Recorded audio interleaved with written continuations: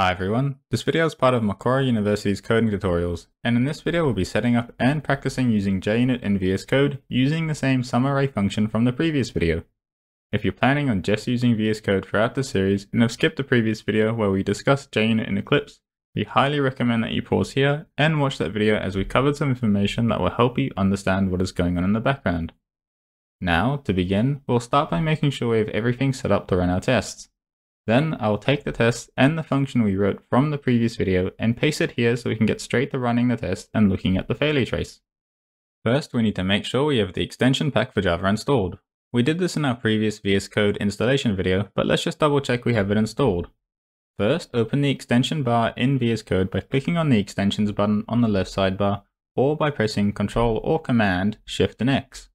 If you do not see Extension Pack for Java under the Installed section, type it into the search bar looking for the one published by Microsoft and click on Install. Now that we've confirmed that the Extension Pack for Java is installed, we can see that it includes an extension called Test Runner for Java. This extension allows us to run our JUnit tests directly in VS Code. Like we did in Eclipse, we first need to create a project where we'll put all our code in. Press Command or Ctrl, Shift and P, or go to the View section at the top and click on Command Palette. Now search for and select Java Create Java Project, select No Build Tools, and select where to save the project. In this case, I will save it to my desktop. Now it asks us to choose a name. Let's go with Debugging Practice VS Code. And our project pops up.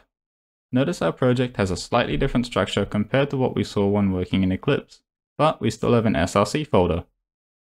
If we go into our SRC folder, we can see there already is an app.java file. We could use the template it provides us, but since we're not creating a main function in our class, we might as well delete it and create our own class. Now, let's right click on the SRC folder and select New File. Let's call it test_sum_array, and before we finish, we need to add the .java extension so VS Code knows that this is a Java source code file.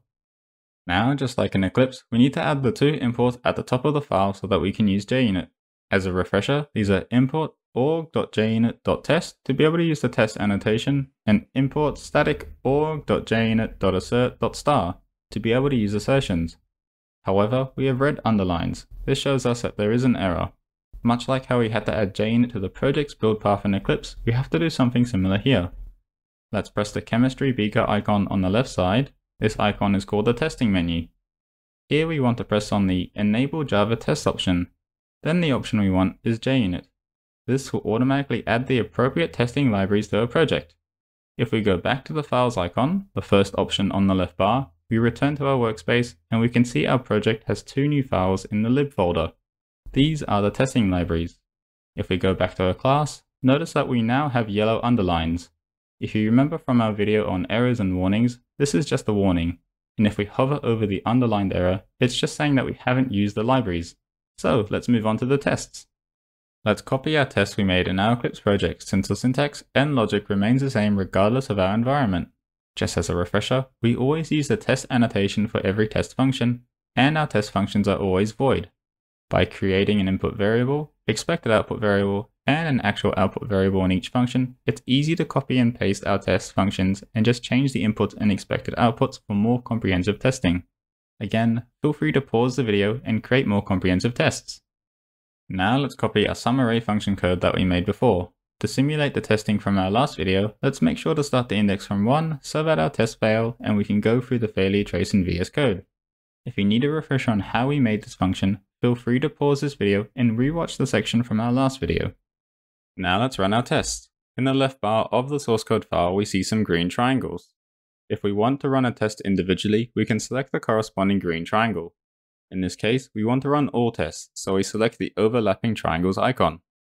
Alternatively, we can open the testing menu and be able to run our test from here. Here we straight away see that the first test has failed, with the expected and actual output and the failure trace just below it. As an aside, notice the 3 and the first 0 of the expected output are highlighted in a different shade. This is to indicate they are different digits to our actual output. In this case, it's not as useful to us since it's better to know the actual value difference between the two numbers, not just which digits are different. However, this can become very useful when dealing with string outputs. Just as we spoke about in the last video, we can see that our actual output is 10 less than our expected output, indicating we're missing the first item in the array. Let's fix our SumArray function so that we start at index 0 and then rerun the test, noticing that when we rerun, we want to press the cross symbol that is now in place of the green triangles. And there we go, no failure trace pops up and all our tests have green ticks. And that's it, you should now feel a bit more confident creating projects and running tests in VS Code. Between Eclipse and VS Code, it is mostly a matter of preference, but we recommend you try practicing with both and decide which you prefer to use.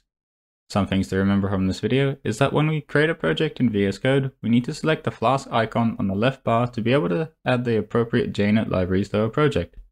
It's also important that we include the import lines for test and assertion at the top of our files that include tests. Another thing to remember is that our tests always start with a test annotation and avoid functions. To run our tests, we simply press on the green triangle or the overlapping green triangles to run all of them. And if we want to rerun the test, we press the red cross or green tick icons that have replaced the triangles. In the next two videos, we'll take a look at how to import existing projects into Eclipse and VS Code. See you there!